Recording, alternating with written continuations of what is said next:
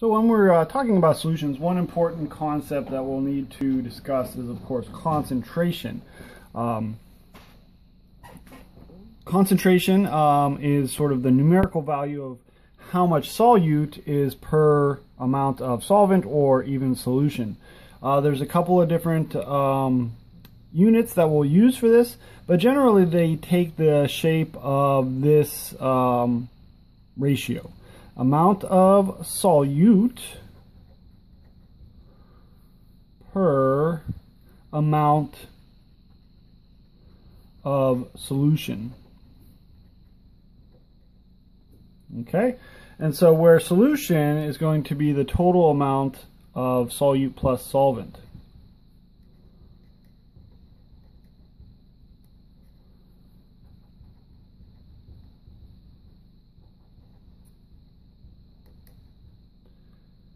We'll go over a couple of very common ones. The first one that we'll look at is percent by mass.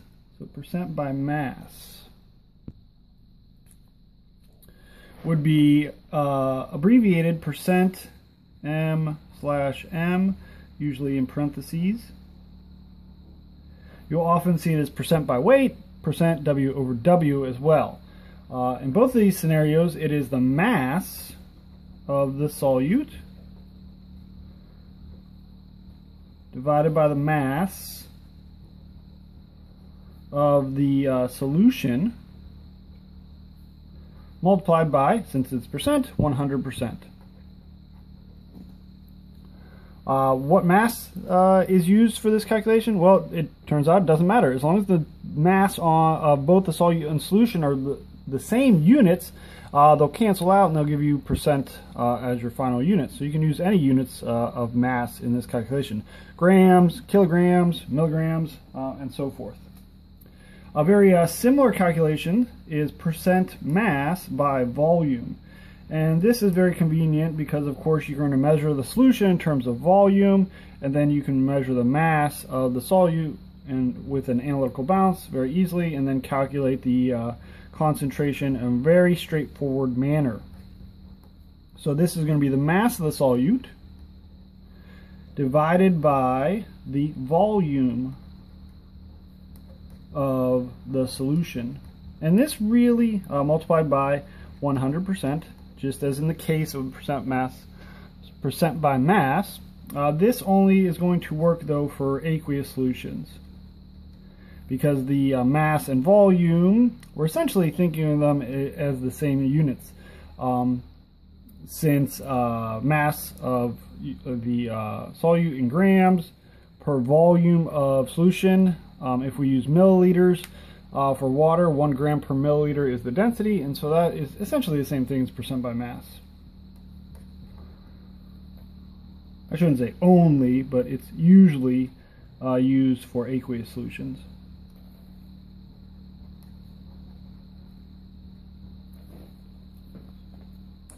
And then the next one that we'll use is a really important one, especially for a chemistry course or anytime you're going to deal with chemical reactions, and that is known as the molarity.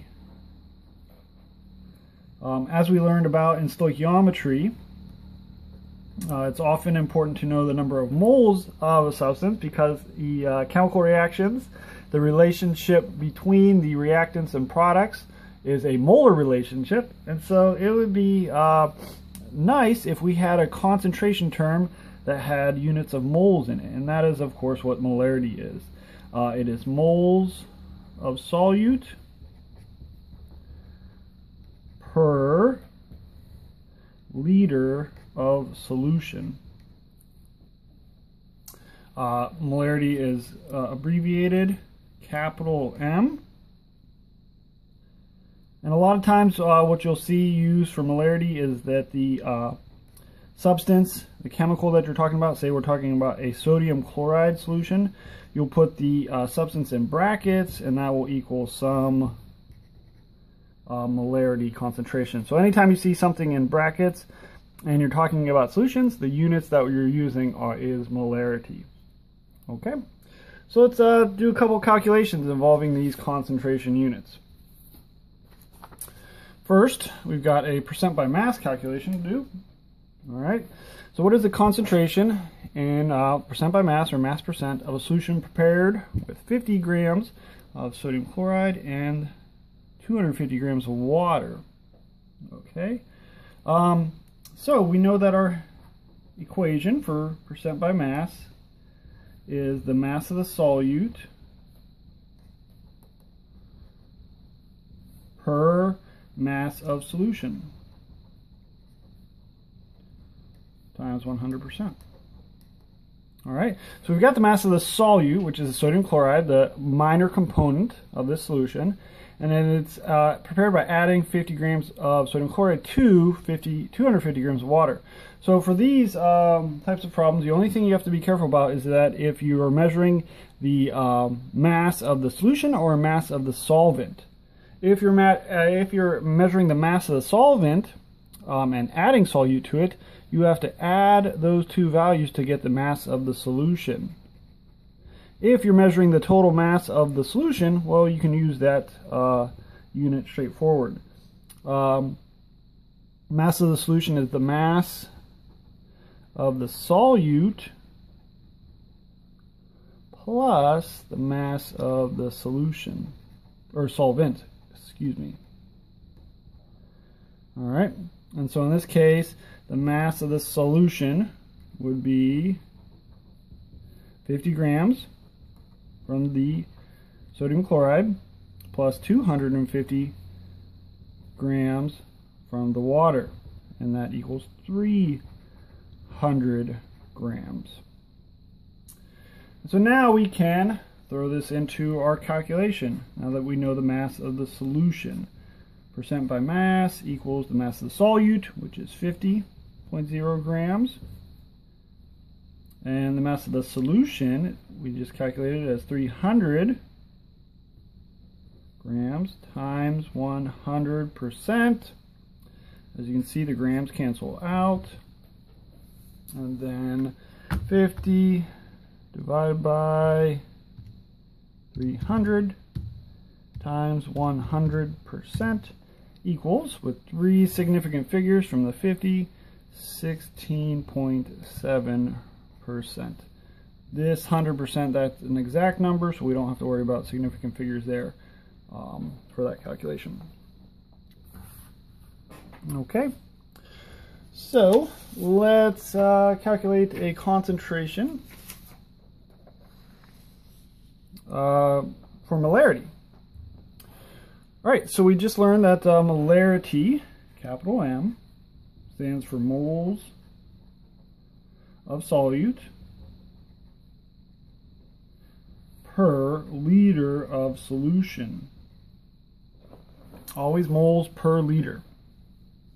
All right, and so we're going to calculate this by from a solution that has a volume of 250 milliliters, and it was prepared with 1.18 grams of glucose. All right, so what we're going to need to do is we're going to need to convert this grams into moles to calculate the moles of solute. And then we're going to have to convert this 250 milliliters into liters because the denominator is always liters of solution. Okay, so the problem gives us the molecular weight or the molar mass of glucose. We could calculate that as well. We have before. So we'll just take that 0.180 grams. The conversion factor is 1 mole of glucose over 180.16 grams. Grams cancel out.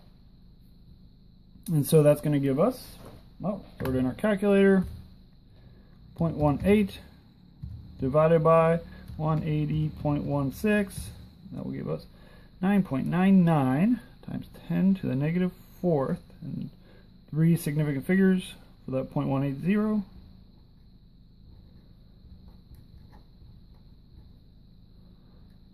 Moles of glucose. Okay, so that is eventually going to go into that equation. First, we need to calculate the liters of solution. And that's a simple conversion of 250.0 milliliters. If you remember, there's 1,000 milliliters in 1 liter. Milliliters go on the bottom to cancel out. And that will give us 0.2500 liters. So now we can throw those two values into our calculation. We're going to put the 250 or 0.2500 on the bottom, the number of moles on the top, and so this is going to be 9.99 times 10 to the negative 4th moles of glucose divided by 0.2500 liters. And we'll just calculate that real fast. 9.99 times 10 to the negative 4th divided by 0.25 equals 3.996 times 10 to the negative 3rd. We're going to have to cut this down to 3 significant figures because of the 9.99. So that's going to be 3.99. The 6 is going to tell the 9 to round up, which causes that 9 to round up. So this is going to be 4.00 times 10 to the negative 3rd molarity. Moles per liter. And as I said, oftentimes you see this with brackets, and so if we wanted to write it like that, it would be C6H12O6, the formula for glucose, equals 4.00 times 10 to the negative 3rd molar.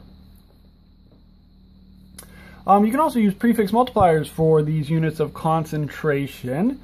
And so if we wanted to, because that's times 10 to the negative 3rd, we can also say this is 4.00 millimolar solution if we wanted to use the prefix multiplier for that concentration.